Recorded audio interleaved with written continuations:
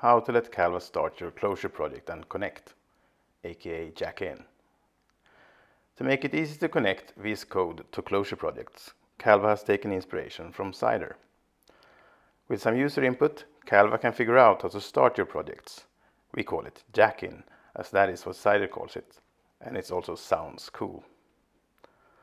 This is what it looks like when jacking in to a JUXT Edge project, with front-end batteries included. First, issue your jack in command. A project types menu pops open.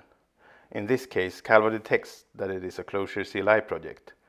It is also an Edge project, which comes with pre-configured custom Sail.js REPL startup. Then select which builds Calva should start. The Edge developer guide tells us to start dev, build, and dev/build. Calva then cooks the command line and starts the closure process as a VS Code task. This gives the user control of the process using the task UI. Once the project is compiled, the nREPL server is started. Calva connects to it and opens a REPL window, ready for your closure experiments. Now we are waiting for Figwheel to compile all the things. The custom configuration tells Calva to print the relevant log lines to the CalvaSys output. This will give us the URL to the front-end app so that we can start it and let Calva complete the REPL connection. There, the log line is. There, the app starts. There, the ClojureScript REPL window opens.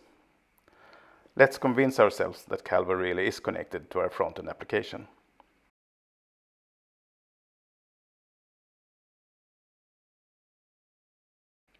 Now let's evaluate the Sail.js file and some code. Calva has quite a few evaluation commands. I'm only going to show you two of the inline variants here. Evaluating the current form and the current top level form. Calva considers everything at the top level of a comments form as top level, making code experimentation easy. There is your proof. The Calva ads don't lie. You just jack in and hack away.